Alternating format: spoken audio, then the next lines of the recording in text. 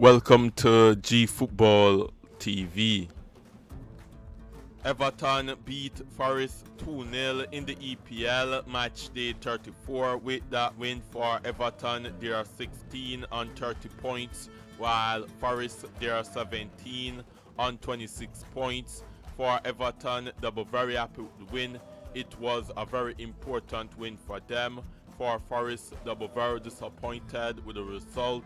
When you look at the last 5 for Everton, it's 2 wins, 1 draw and 2 defeats for them in their last 5. For Forest, their next match will be against Manchester City in the EPL.